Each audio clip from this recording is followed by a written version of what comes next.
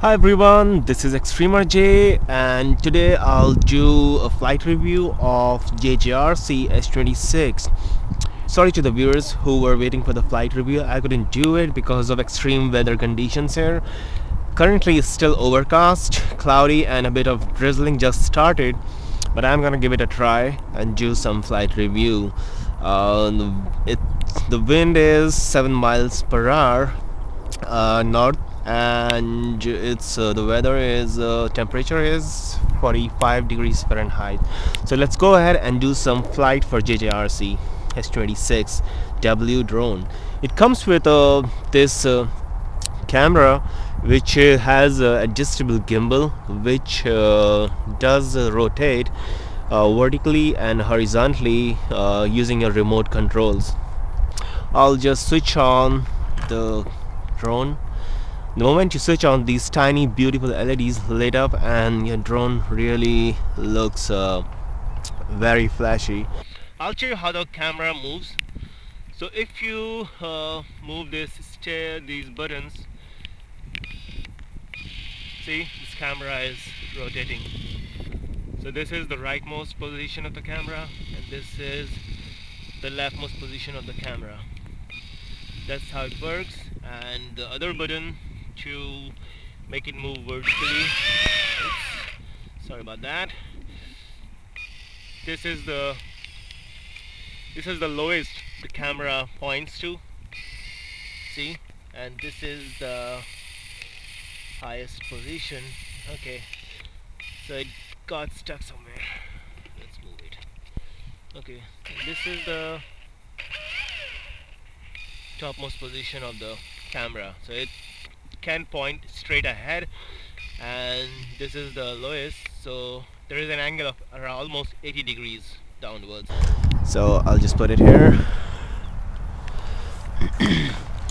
and I have installed this application on my Android device. This application is called Wi-Fi UFO. You can download it from Play Store. Just need to start this application, but first, before that, you need to connect your phone to the Wi-Fi of the camera. So go into wireless settings and look up for this Wi-Fi UFO connection and connect your phone to it. Once the phone is connected, you can just open the application and you will immediately click on display and you will see the camera view on your screen. There are few controls on the application. They don't really do much, so just the two buttons, one is for photos and the other one for videos, are the most useful ones. So to start the video, you can just click on this button and the video will start. You will see a small timer here which will show the amount of video you have recorded. I'll switch on the controller now, and you just need to move the throttle stick once and your drone is connected. These two buttons on the left side below the throttle stick are the ones to control the camera. So you can move the camera left, right using these buttons, and you can move it up and down using these two buttons. The ones on the right side are the trim buttons as usual. The one at the top right side is the one, if you press it once, drone will go into headless mode, and if you press it like long, keep it long pressed, the drone will come back to the return to home position. The one button on the top right left side is the one for controlling video and photo, and the one on the right side is the one for doing some stunts. So let's go ahead and take it for a flight.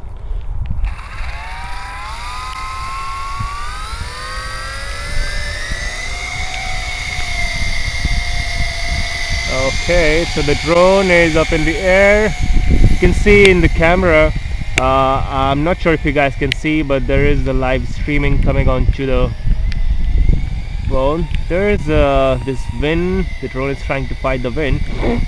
It is quite stable. The drone size is good. The props are really as you can compare them to MGX X101. That's exactly the same size. I'll change the camera position. You see the camera is at the topmost vertically. This drone is good in terms of fighting wind, and there's a drizzling just started. So these are really extreme conditions for you to fly a quad in, and I must say this is a real testing of this drone. So I'll just take it forward because the wind is coming against the drone. The wind is facing me, so I'll just take it forward now. It's doing pretty good so far. Camera feature, I like the camera feature. You can actually move the camera in the air and take pictures around. So if you see, when I move the camera using these buttons, the camera is actually rotating from left to right. Camera quality is somehow not so good if you compare it with Cyma X5C. Both quads have 2 megapixel camera, but the camera quality I really like on the Cyma. This one is still just okay. Considering that this video is directly coming to your phone memory, so there has to be, there is some kind of a video loss while the video is getting transmitted and getting saved onto your phone memory. Alright, so this drone is pretty good. It flies really nice, fighting wind and the rain. Let's see how, if I move the camera to the bottommost position, how what type of a view I get. So this, currently the camera position is at the it's at the lowest. Couldn't go any lower, and this is really good. I just rotating the camera and still going good. Drone is stable.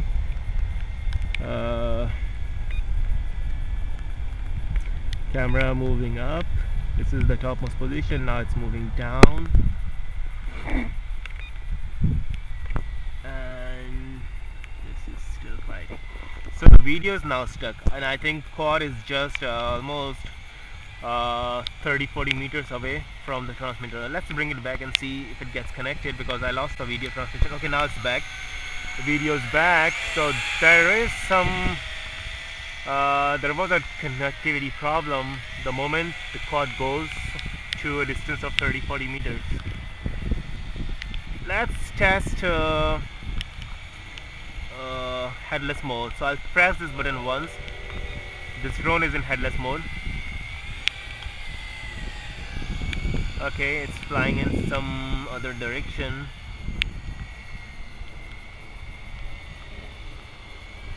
This is headless mode. It's working to some extent. It's working okay. See, the quad is rolling, and it's moving forward, and it's moving backward.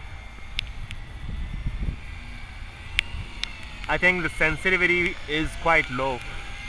What I can do here is change the sensitivity to higher rates, but first let's try the return to home button. So I'll press this button long pressed for a few seconds, and it will start coming back. So this quad is coming back. Okay, it's going some other direction, so I'll just pull it towards myself, and it's good now.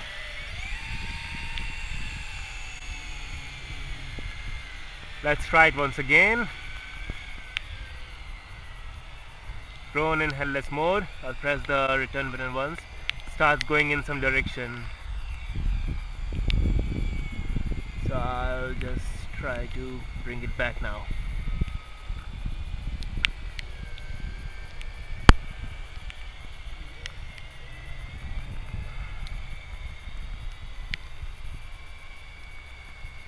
Okay, come back.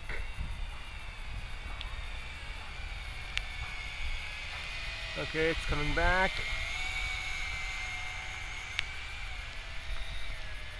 Let's bring it back and try to change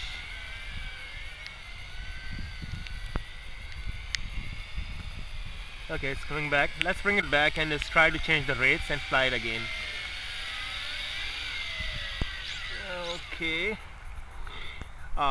Till now the time is almost 7 minutes, so we already got 7 minutes of flight time and the battery is still going good. I have a spare battery. If this goes out of juice, I can try it and continue my review. So what I can do is try change the flying rates, this button here.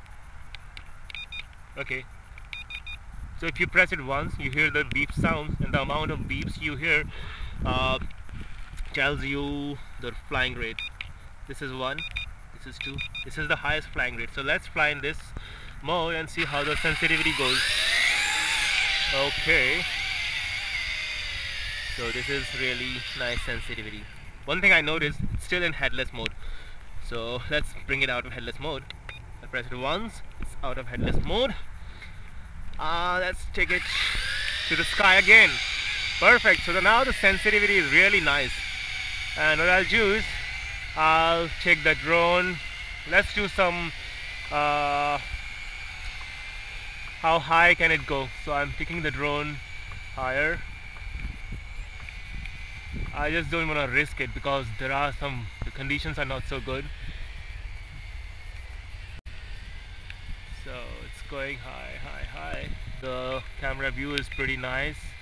I'm rotating the camera left, right. Okay, so the view is good. I'll check the video resolution later when I transfer it to my computer, and we'll see how it goes. So the battery life is I must say it's really good. We almost got a flight time of 9 minutes. Okay, and the drone just came back to the ground. So now the battery ran out of juice. It's almost 9 minutes. So we got a 9 minutes of flight time on full battery charge with camera completely on and doing headless and 1 key return features. Okay folks, what I'll do now is I have a spare battery from MGX H101.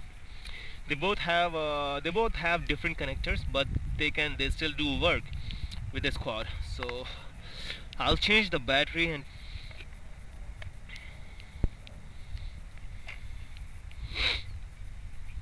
so you have to unscrew this battery container lid and take out the battery. So this is the battery from X101 and this one is from H26W, and that's the difference between both connectors, but they still can plug in to this quad. So this connector goes in this quad like this, and it does work pretty fine. So you can just put the battery back in this, put on this lid, and use this screwdriver provided by them.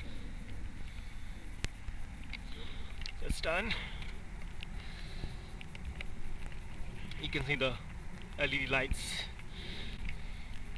These LED lights are they're gonna look really beautiful when you're flying around night time.